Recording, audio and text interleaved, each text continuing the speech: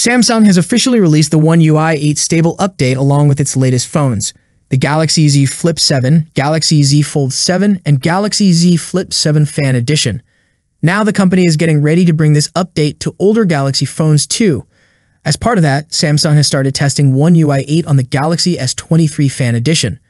Before we dive in, a quick heads up: if you're planning to buy the Galaxy Z Fold 7, make sure to use the exclusive links below made just for Cybotech viewers to grab some awesome perks.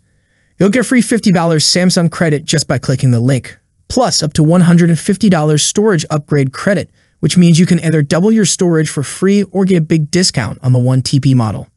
On top of that, get up to $1,000 in trade-in credit for your old Samsung phone and 30% off Galaxy watches and buds.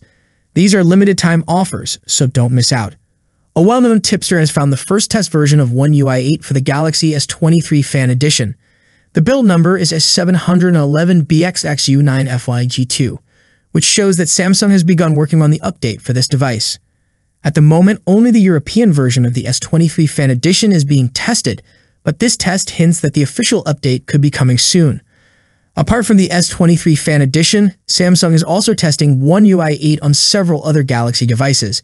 These include the Galaxy S24 and S23 series, the new foldables, Z Flip 6 and Z Fold 6, and even some mid-range phones like the Galaxy F56 and F36.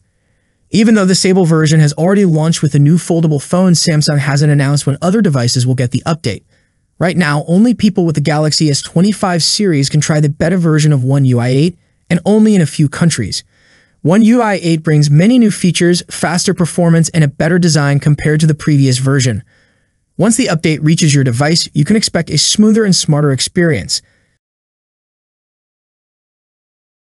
Now the latest Galaxy A series phone, Galaxy A56, has officially entered internal testing. As revealed by tipster Taran Vats, the first internal One UI 8 build for the Galaxy A56 has been spotted. The firmware version is a 566BXXU4BYF7, and it's currently surfaced on the European model of the phone. This early build confirms Samsung has started working on One UI 8 for the Galaxy A56. If things stay on track, this device could receive the official update sooner than many other Galaxy models. Stay tuned for more updates. That's it for today. What's your thoughts on this? Let me know in the comment section. As always, see you in the next video. Peace out.